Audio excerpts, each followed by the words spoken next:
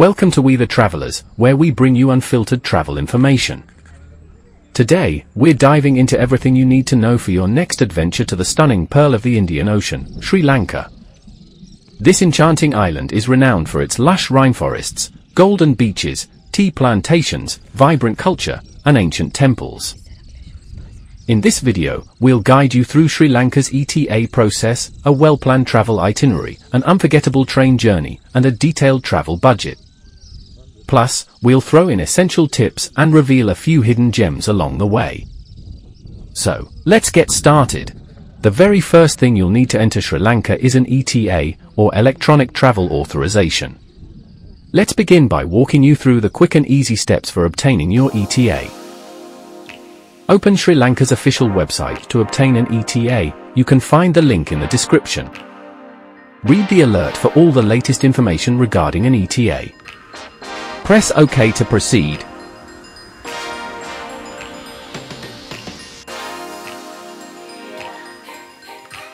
Select your preferred language.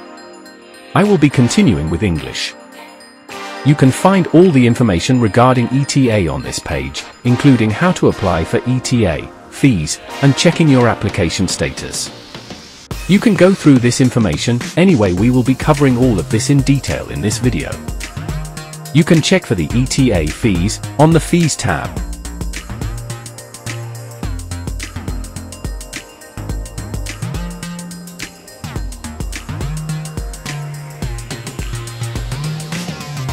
Let's now proceed to apply for an ETA. Click the Apply tab and click on the By the Applicant option. Now click on Apply and a new tab will open. Read through all the details and click I agree. You will find different types of visa options. Select the Apply for an Individual option under Tourist ETA.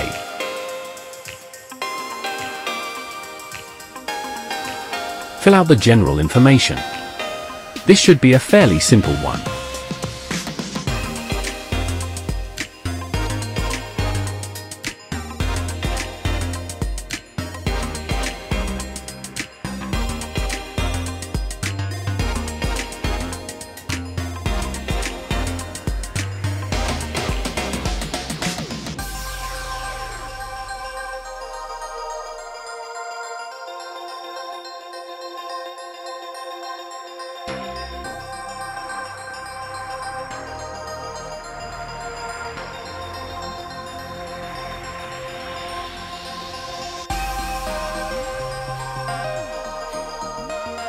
You can enable this checkbox to fill out the information about your children traveling with you, if any. Fill out the details and click the Add Child option below. You can also add multiple children. Fill out all the other remaining information.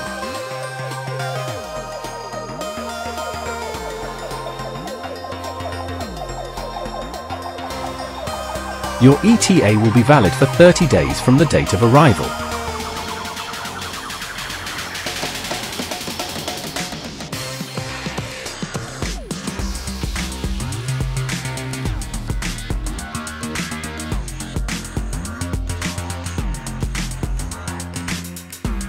For the purpose of the Visit option, select Sightseeing and Holidaying. Port of entry and flight details are optional fields. You can add or ignore it. I would recommend to add the details.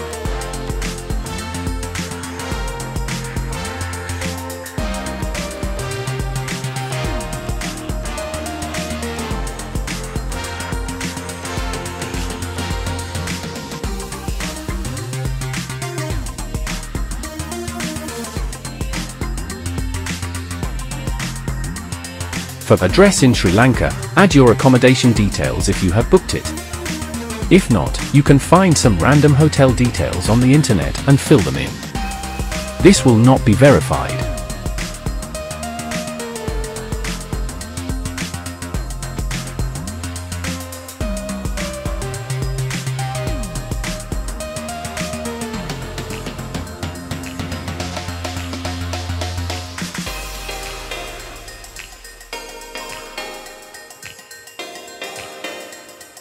Click Next and verify all your details before you submit your application and proceed with payment.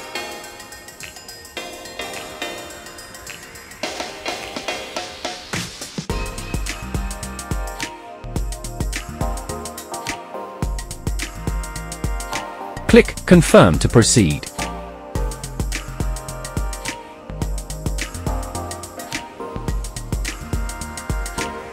You have multiple payment options to choose from. I select the Visa card payment option. Add payment details and complete the payment.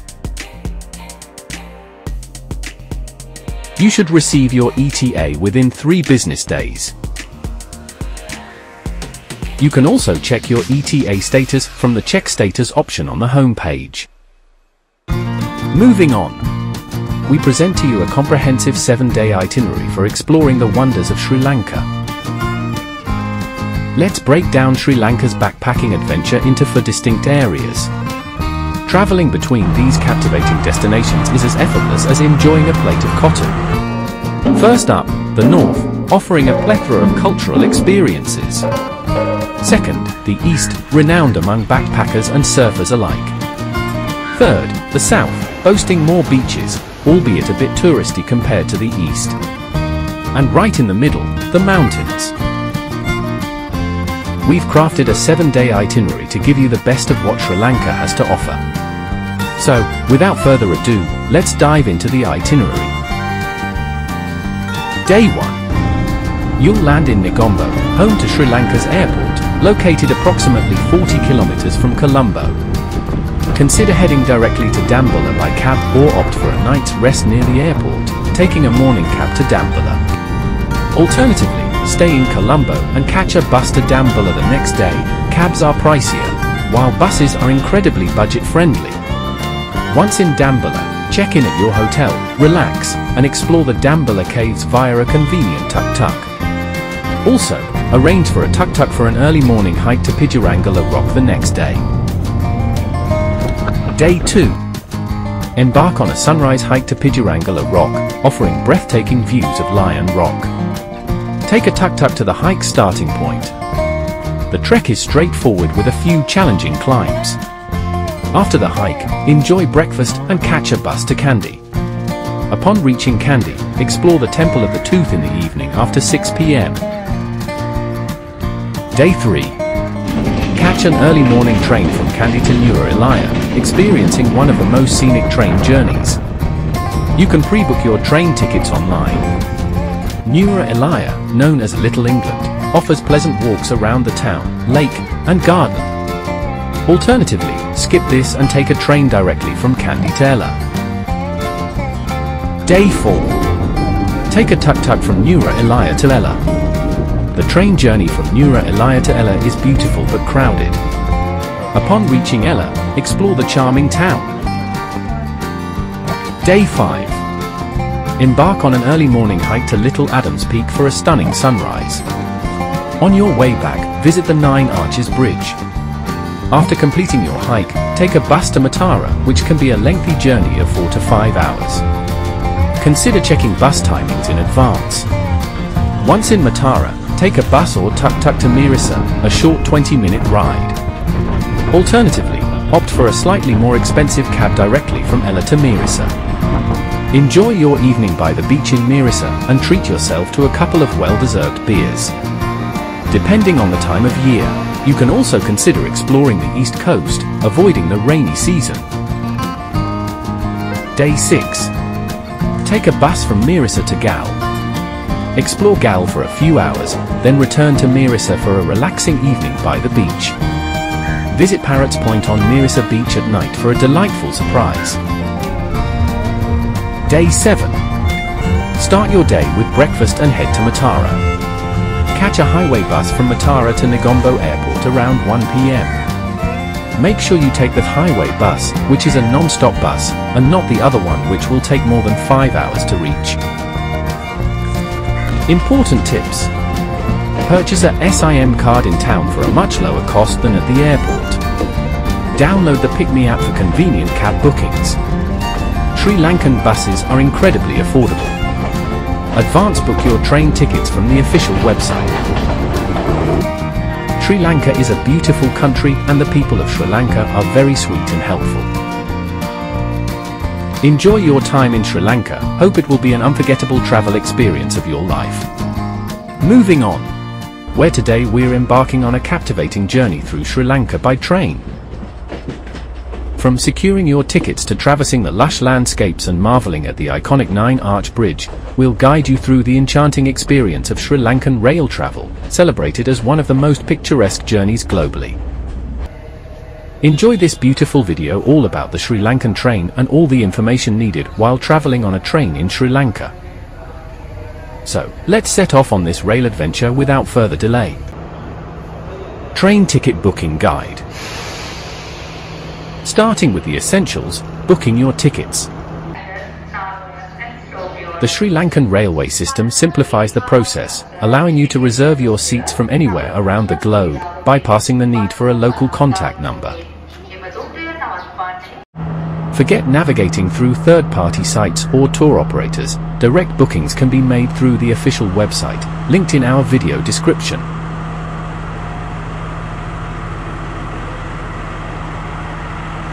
Bookings open a month in advance, and with seats filling up quickly, especially over weekends and peak seasons, we advise securing your tickets early. The prices of tickets vary, but I can tell you one thing, it is very cheap, the cheapest you can find in any country.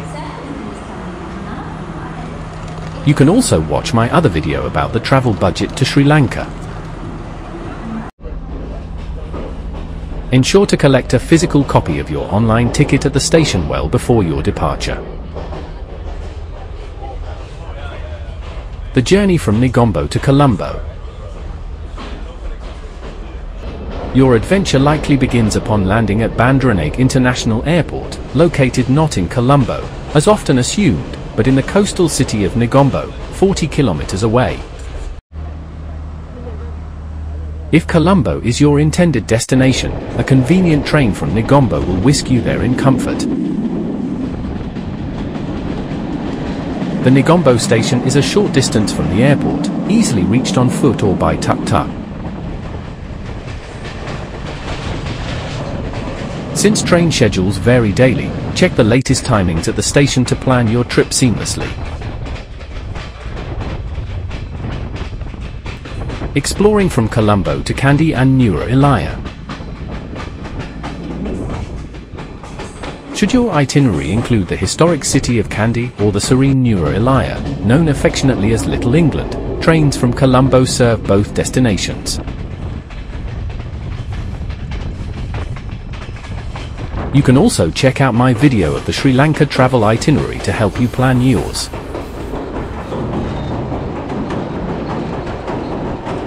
Kandy, with its station centrally located, is easily accessible, and from there, you can catch another train to Nuwara Eliya.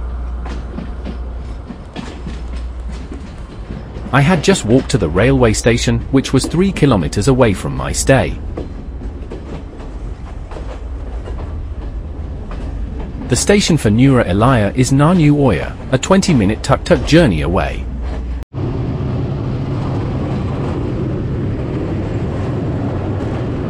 The train ride from Kandy to Nuwara Eliya is a highlight not to be missed, offering breathtaking views that epitomize the beauty of Sri Lankan rail travel.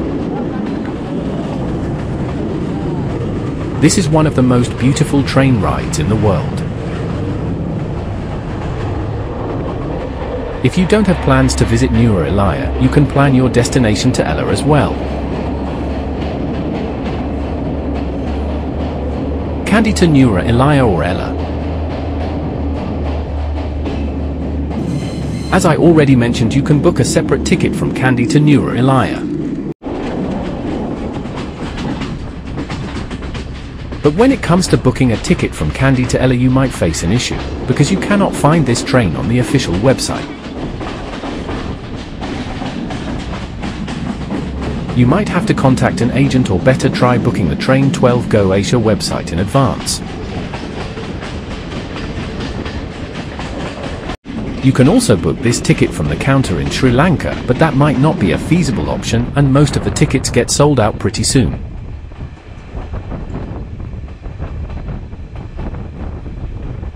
This journey, though beautiful, will take a whole day as the train travels at a slower pace. Alternatively, you can go to Nura Elia or Badulla, for which the tickets can be booked on the official website. An important tip: book a second-class train ticket and avoid the AC coaches. You can open the second-class train windows and enjoy the cool breeze, which cannot be done in an AC coach. Nura Elia to Ella or Badulla to Ella. I would just say avoid it and take another means of transport. A third-class ticket can only be booked from the railway station a few hours before the arrival of the train. Alternatively, you can book through an agent. But I would say avoid this train as it gets too crowded to even keep your feet on the train. And it will not get better from the next 4 hours of the journey. You will hardly have a view to enjoy the view. Another very important tip: people tend to think that a train to Ella will go through the famous 9-arch bridge, but sadly that is not the train that goes through the 9-arch bridge. 9-arch bridge is after the Ella railway station, which I will cover in the final section of this video. Ella to Demodara, the famous train over the 9-arch bridge. This is a 30 to 40 minute train journey that goes through the famous 9-arch bridge. You can book the third-class tickets from Ella railway station, but just make sure you are ready for the overcrowded train. This is a world-famous bridge and people tend to click a lot of photos over this train. The famous kissing photos over the 9-arch bridge. You can also enjoy this view by visiting the 9-arch bridge from Ella. It is just a normal 30-minute hike from the Ella town. Though crowded, it is still a good place to visit. I would highly recommend visiting, and make sure you find out the train timings to experience the view of the beautiful train passing over the bridge. You can easily find the timings in Ella. Moving on. Sri Lanka travel budget. Unraveling the costs of exploration. In this video, we're embarking on a journey through the essential aspects of traveling to Sri Lanka for 7 to 10 days, dissecting 5 key elements: flight tickets, internal transportation, accommodation costs, food expenses, and entrance fees for attractions. Without further ado, let's dive into the captivating realm of exploring the travel budget in Sri Lanka. Flights cost. The cost of flight tickets hinges on your departure location. Traveling to Bandaranaike International Airport in Negombo, which is around 35 kilometers from Colombo. From Bangalore in India, my one-way flight was approximately $120. The return journey added another $120, rounding it up to $240. Prices fluctuate based on factors like the timing of ticket bookings, the time of travel, and your departure location. For this video, let's consider the flight cost as $250, bringing our total travel cost so far to $250. Internal travel cost. Let's delve into my itinerary to assess the expenses of traveling within Sri Lanka. A cab from Negombo to Dambulla came to $45. The bus journey from Dambulla to Kandy amounted to $1. Taking the train from Kandy to Nura Elia incurred a cost of $4. Another train ride from Nura Elia to Ella added $1. Busing from Ella to Mirissa contributed $1.50. The bus ride from Mirissa to Negombo Airport accounted for approximately $6. Exploring various locations within the cities demanded an additional $40. Rounding off these costs, the total expenditure on travel amounts to around $100. This brings our cumulative travel cost thus far to $350. Accommodation cost. Determining the cost of accommodation is a nuanced task, influenced by various factors. For a comfortable stay spanning 9 nights for 2 people, homestays, a popular and cost-effective option, often include breakfast. During my journey, I spent a night in Negombo, Dambulla, and Nura Elia, and 2 nights each in Kandy, Ella, and Mirissa, totaling 9 nights. The cumulative cost for this stay amounted to approximately $165. while breakfast inclusion varied. Excluding it brings the average nightly cost to $18. This figure can be significantly lower for budget-friendly backpackers and higher for those seeking a more luxurious experience. With the accommodation costs now incorporated, our total travel expenditure reaches $515. Food costs. Over 9 days, I spent around $82 on food. Rounding it up to $90 makes an average of $10 per day cost for food in Sri Lanka. The total travel cost now comes to $605. Entrance fees for attractions. Understanding that entrance fees vary for citizens and foreigners, let's break down the costs as a foreigner. During my visit, I explored different attractions. Dambula Caves, explored for $2. Pidurangala Rock in Sigiriya, wandered for $3. Sri Dalada Maliga in Kandy, immersed in culture for $5. Buddha Temple in Kandy, spiritual exploration for $1. Victoria Park in Nura Elia, nature's beauty for $1.50. Rounding up these entrance fees, the total comes to around $15, contributing to the grand total travel cost of $620. So, the total travel cost for Sri Lanka for 9 days would be around $620. There are a few attractions like Lion Rock, Yala National Park, and whale watching that might cost a little more if included in your itinerary. Always check the prices online to plan your budget accordingly. Budget breakdown for different travelers.